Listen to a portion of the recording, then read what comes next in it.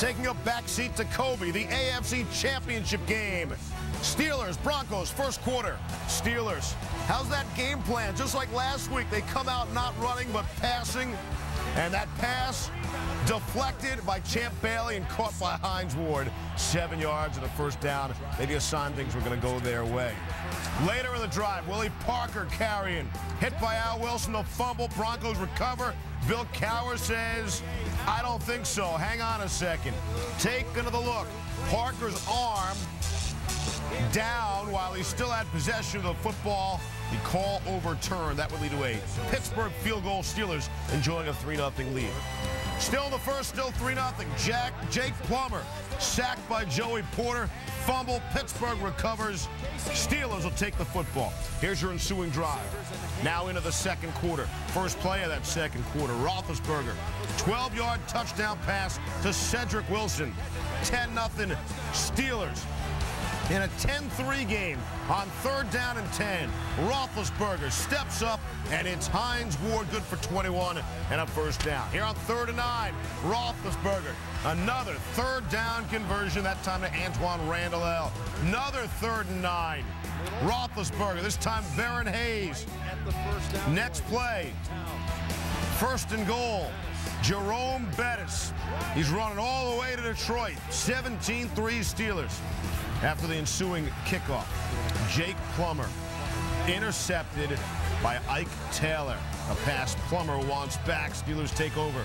26 seconds left in the first half. Bettis lining up, takes the handoff and takes it in. But wait a second, flag on the play. Illegal formation penalty on Hines Ward. Bring it back. Very next play. Take it away from Bettis and give it to Ward. 17-yard down, touchdown pass to Ward. Here's Big Ben. You know, I was fired up. I couldn't breathe afterwards. I forgot I was in Mile High. Lost all my oxygen. But when I let go of it, I was a little nervous. Thought it might get intercepted.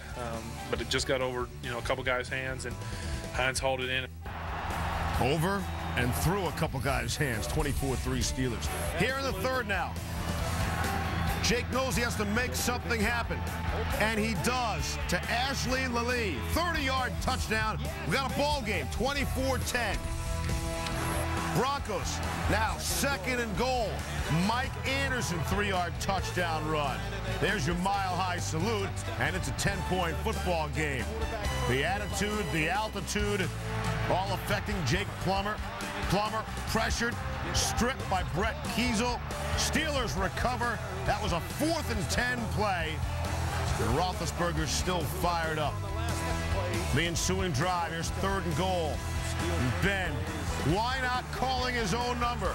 4-yard touchdown run, 34-17. The Steelers at this point know, so too do the Broncos. Denver's done. Pittsburgh moving on. Jerome Bettis, we're going home to Detroit. Bill Cowher told Dan Rooney, one more game. It is the first time the Broncos have lost at home all season. Steelers going back to the Super Bowl for the 6th time. I want to bring back the cries of win one for the thumb. 2nd time for Bill Cowher, but it's a first for Jerome Bettis, and for him, it's a case of from the fumble to fun. He's headed home to Detroit, trying to go out a Super Bowl champ.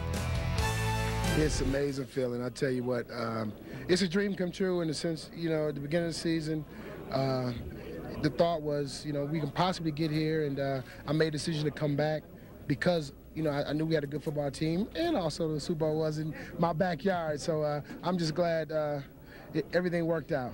He has been an inspiration for our football team, and we wanted to send him off. He came back for one more year. Everyone kind of talked about the Detroit thing, but that really had been put aside, and but it is very fitting that we're going back to his hometown. We're happy to be going to Super Bowl, but we want to win it. I mean, we're not just happy to go there. We want to go there and win the whole thing and give him that ring, and it'll be a book in the making of the Jerome Bettis story. We had nothing to lose. Everyone expected us to lose the first game. Everyone expected us to lose the second game. Everyone expected us to lose this game. And, no one believed in us but us. We had each other's back the whole way. And, that's all it takes. Sometimes that's all we want is each other's backs. Just us against the world.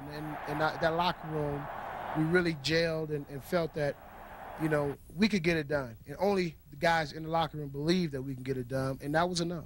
We need to go and win one more game. You know, no one ever remembers the loser of the Super Bowl.